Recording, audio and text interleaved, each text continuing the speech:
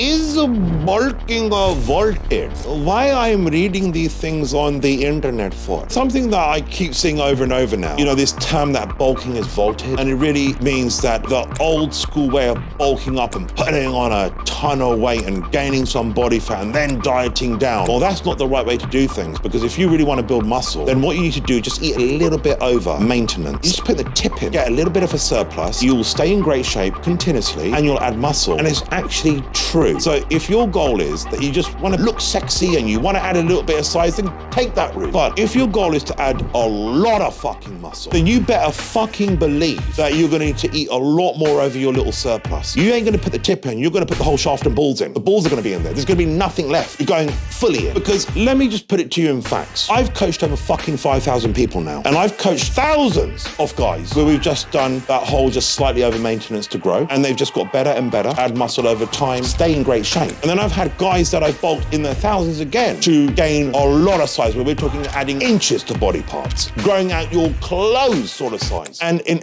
every single fucking case, the guys who ate the most food and trained the hardest and were able to recover from that training gained the most muscle. Simple as that. That's the end of the story. It just depends what you want to achieve. You want to be walking around and filling out triple XL t-shirts. You ain't never motherfucking doing that on your little surplus plan.